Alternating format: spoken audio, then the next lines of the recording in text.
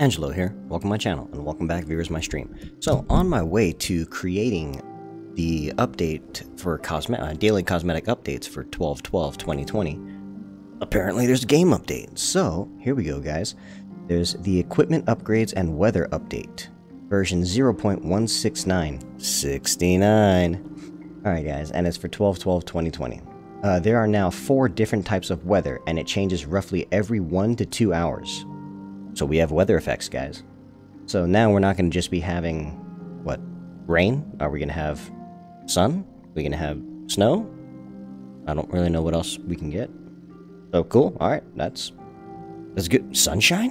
Sunshine, maybe? I don't know. But, all right, that's cool. You can now find the upgrades from normal, non-boss, level 15 plus loot spots. These upgrades can be used to slightly improve existing weapons or armor. There are currently 11 types, different types, and more will be added in the future. Don't know what that means, but it's something new and I'm excited for it. Excellent. Next, preparations for Christmas event. You can no longer slide up to the side of large objects to avoid zombie attacks. I don't know if that is something that I used to do when I would fight the spitter. I would kind of just like use the big bus or the big delivery truck, and I would kind of just like, you know, kind of slide around it while I was shooting it. So, if that's what it is, I guess that's what that is. Next, frequency of stalker attacks was reduced. That is unfortunate. I thought I would prefer to still get more stalker attacks. That's, to me, it's free EXP, but, you know, okay, whatever. Hopefully you get more EXP now. I don't know.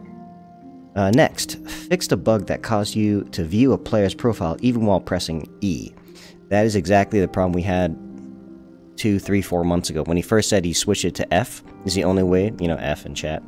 F is the only way that you can actually get to view someone's profile. It's the best way, like when you're all going through the door, and then you try to mash E to get out of the door because you just messed up and you realize the tendril's coming to kill you and you are ill-equipped to fight a tendril, and you mash that E button, and then you check the person's profile that's right in front of you, and then you die.